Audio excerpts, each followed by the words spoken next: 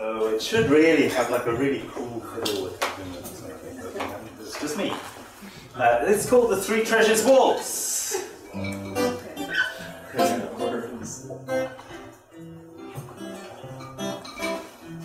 I was lost, I was lonely, I was sick, I was tired, overwhelmed by my troubles and faults.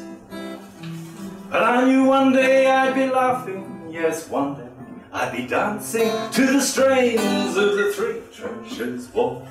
Oh, I set off to find those three treasures, the three treasures of Jing, Qi, and Shen. I knew one day I'd find them, and then I'd refine them, and I had no idea where or when.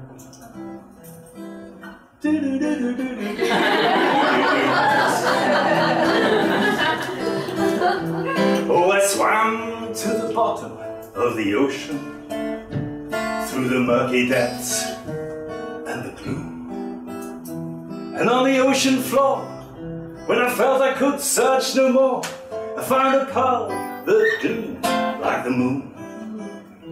It was as small as a seed, yet it had all you need for life to be passed on and passed down.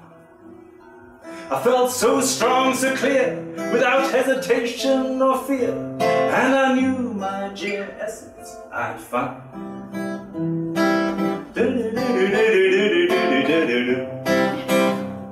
I saw the countless beings before me, their range so diverse and so vast, multitudinous perfection in seamless connection, each form more subtle than the last. Now fixed and now flowing, they were coming and going, change the only constant they knew. And with each transformation, with each transmutation, the Qi in me was renewed.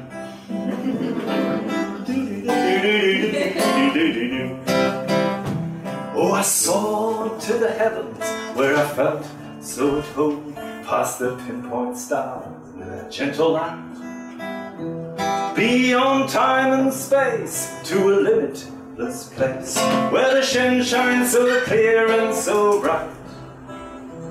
In that radiant presence I was radiant too, and from all my troubles I was released. Beyond where and when I found a way to the Shen, and my heart was so joyful and at peace.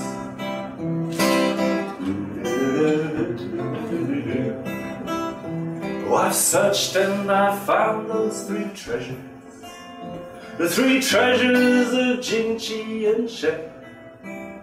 I was refreshed and renewed, was in the best of moods. Oh, I felt like myself once again. Gone now the lonely days, gone now the mirrored maze, gone my time in the tomb and the vault. Yes, now I'm laughing, 'cause I'm spinning and dancing to the strains of the Three Treasures Waltz.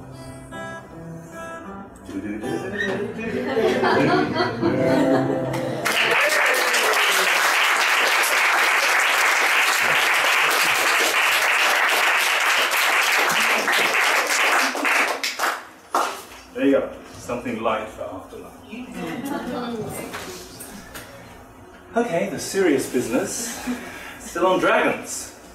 Let me tell you a bit more about dragons and what they mean for the Chinese. One thing is they're almost always searching for this pearl at the heart of life. Here, quite beautifully down with this kind of radiant fire on a temple top. Here's some more dragons. I've kind of got a few dragons to show you. Here are the dragons on the back of a Daoist robe. And probably it'll be tomorrow afternoon when we get to the Mao Wan Dui banner, which is, oh, maybe just have a quick look just to show you there are dragons on it. On page 23, we're going to be looking at the funeral banner of Mawan Dui, which is the story of the journey after death and the separation of the Hun and Ho. And just notice that there are dragons in the top section here, and there are two intercoiling dragons in the bottom section.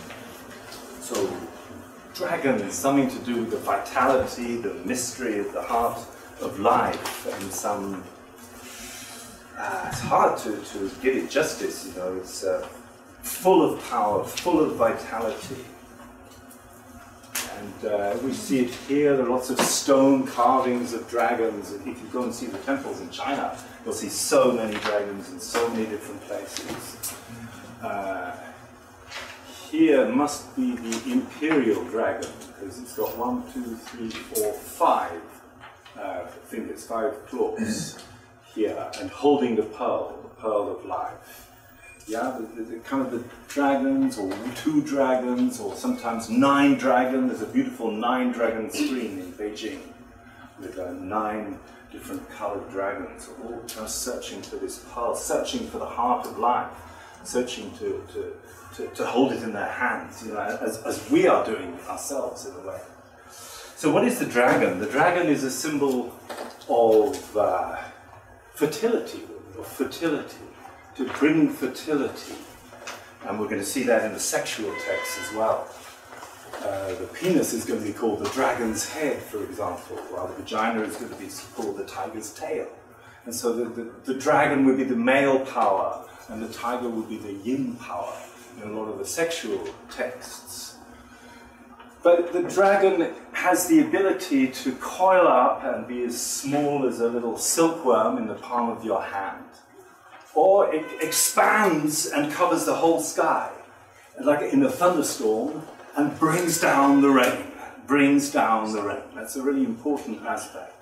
These dragons are connected with water and the ability to bring water to the landscape through thunder and through lightning and through rain. That irrigates the landscape, and will also be used as a sexual metaphor as well, which we'll see when we study a little bit on sexual texts. So that's important, that kind of aspect of potency and fertility and life-bringing and life-giving and life-renewing and life-recharging. That's the dragon, something very sinuousy, full of vitality, full of life.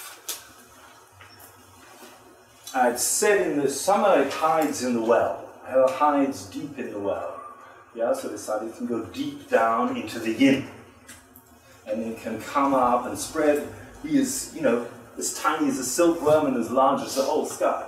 That's that power of expansion that we have with the wood element, that we have, of course, with the penis itself, which can be, you know, quite small and soft, and then large, strong, and hard. It's that sexual power. And if you don't have that sexual power, with inability to have an erection or inability to keep an erection hard, all of those things, that's totally in the realm of the liver and of the kidneys. Because remember, the kidney will always be the root of the tree of the liver. The roots will always be the kidney. And it's kind of hard, actually, to separate kidney and liver. If you want to separate them, the kidney is the invisible part. It's the bit underground that you don't see. And the liver is the visible part. It's the part that comes up. But there is no tree that can stand without a root. So potency problems in men often treated not only on the liver, but go back to the kidney. And we'll talk about some points and things when we come to that section.